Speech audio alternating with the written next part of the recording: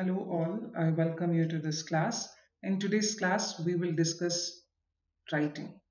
Okay, so we will look at the different stages involved in the process of writing a good piece of literature. So when I say good piece of literature, um, I mean to say that you can use this particular strategy known as power writing when you write essays, when you write letters, emails, business reports, blog posts, stories, novels, etc. So, what is power writing? It's actually an acronym for prepare, organize, write, evaluate, and review, which are the five stages of writing. We will discuss each stage in detail, and I want you to do the activity simultaneously as you go through this video. Now, the first stage is called prepare. So, one of the major reasons why we often struggle to write is because we lack enough ideas. We don't have enough ideas with us, and therefore we end up writing anything and everything that comes to our mind. So, coming up with good points or collecting all your ideas before you write is a very important step. Now, this entire process of ideating or preparing and sitting and thinking about the good points related to the essay question or it could be email, any kind of writing is that whole process is known as brainstorming. Now, I'll tell you what are the different methods or what are the different steps involved in brainstorming. One is that you have to note down anything that comes to your mind. Now, here, if you're a perfectionist, you're going to be very critical about your ideas. Please don't do that. Note down all the points that comes to your mind. Don't leave out or discard anything thinking maybe this is not right, maybe this is not good enough. Don't worry about organizing your ideas at this point. We will do that in the later stage. So you're just going to write everything that comes to your mind as ideas in this particular stage, which is known as prepare. Again, when you're jotting down your ideas, please don't worry about grammar, spelling, pronunciation, etc. And keep jotting down and keep noting them in a rough in a rough paper until you exhaust all your ideas, until you have no more ideas. So, this is the first part of it. Now, I'm going to give you an activity. Write a letter of requisition to return your caution deposit for library books. So let's suppose you have appeared for your final semester exam and now it's time for you to graduate. So write a letter to the librarian. What kind of letter? A letter of requisition. What's a letter of requisition? When you write a letter to somebody asking or requesting for service or for some kind of help, then it is known as letter of requisition. So in this letter of requisition, I want you to write about returning your caution deposit, which is 2000 rupees that you had entrusted earlier as a part of the book reading scheme. Uh, so now with what we have discussed so far, which is the first stage known as prepare, I want you to come up with all the ideas, everything that you could use to write this particular letter. Please do that. Pause the video, work on this, work on ideating and brainstorming, and then we'll go to the next stage.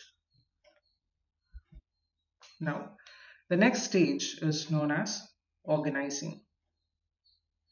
In this stage, you need to outline what you're going to write. So, throughout this stage, it is very important to ask yourself, how am I going to guide my reader? So, think of yourself as a tour guide. You would want the tourist to visit place A followed by place B and then place C, and finally conclude the entire visit with something interesting, right? With some interesting piece of information. So think of yourself as a tour guide and ask yourself, what should your reader read first? Then, what should your reader read next? And what should the reader read last? This is very important part. Organizing, your ideas need to be organized properly and thoroughly. So from the ideas that you have collected, now select the best ones. Now is the time to filter. Sometimes it so happens that you have really interesting ideas, some good ideas, but then it doesn't fit in the entire scheme of the schema of writing. So it's important that at those moments, however interesting the point is, or however good the point is, you will have to leave it out. You will have to strike it off. So organizing part of this particular stage is very important, and you need to ask yourself what your reader should read first, next, and last. Now, once you filter and select the best ones, arrange the ideas in a logical sequence. This is very important. Arranging your ideas in a logical sequence. Now, the same activity, I suppose in the last part of this video, you had worked on the first stage of writing the requisition letter, which is preparing. Now I want you to organize those ideas. Ask yourself what you should write first, what you should write next, and then what you should write last. Now comes the third stage, which is known as write. Now that you have all the ideas and the ideas are organized in a logical sequence, you should now take your ideas in your outline and write full sentences for them. Treat this as your first draft, so don't worry about spelling, punctuation, vocabulary, grammar. In first draft, you don't look at those things. In the next stage, we will look at evaluating and correcting the mistakes. So at this point, write full sentences.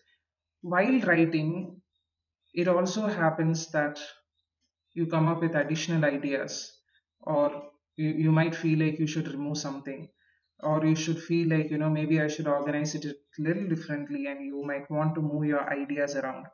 That's all fine, that's all perfect. It's a natural uh, process. It happens with everybody. So you don't have to panic at that point thinking, oh my god, I am not sticking to the stages or the procedure that is known as the power writing. So you shouldn't worry about that.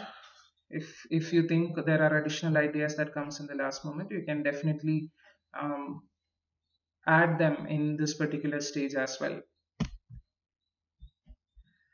Now, coming to the activity, write a letter of requisition to return your caution deposit for library books. You have already done that with the two stages, that is prepare and organize. Now, I want you to write full sentences. Your ideas need to be converted to full sentences and organized in a logical sequence. So please do that. I have written a sample here. Now comes the fourth stage, which is evaluate. So this is where you proofread your work, or this is where you check for mistakes, your spelling mistakes or grammar mistakes or punctuation mistakes. So at this stage, you need to look at vocabulary. You need to ask yourself if you can replace certain words with better words, if there can be a better choice of words. Then you need to check for spelling mistakes, grammar mistakes, and finally the punctuation mistakes. And in this particular stage, I have corrected some of the mistakes that I have made in the previous stage, which is the writing stage.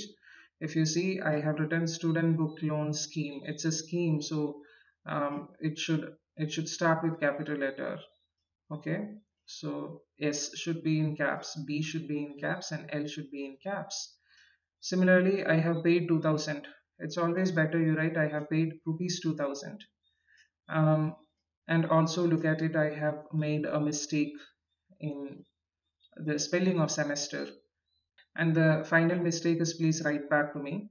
Um, there can be a better usage, you know. So I have marked that um, as a mistake, and I would like to change that in the next stage, which is evaluate. And in evaluating stage, I write, I request you to make arrangements for the refund at the earliest, and then thanking you sincerely. It's a formal letter, it's a request letter, so you need to be very formal and polite in your writing. And finally comes the review stage. It's always a good idea to go over your work one final time. This is to make sure that writing has the intended effect on the reader. And if it's a long piece of work, do not review it immediately. You know, if you have written a novel, it's always better that you keep it for a couple of days and then come back, because your mind would be fresh and you will have more ideas and you will be able to review or proofread it in a better way. Now, reading out aloud, you know, reading your writing out loud to check whether it sounds natural is also an important step. Sounding natural is very important. And if you can ask someone to read it, you know, if you can suggest your friend to read it and give you feedbacks, that would be a great idea too. That can actually improve your writing. So, with this, we come to the end of the session. I hope you like the session. I will meet you with a different topic on a different day. Until then, stay safe, take care, bye.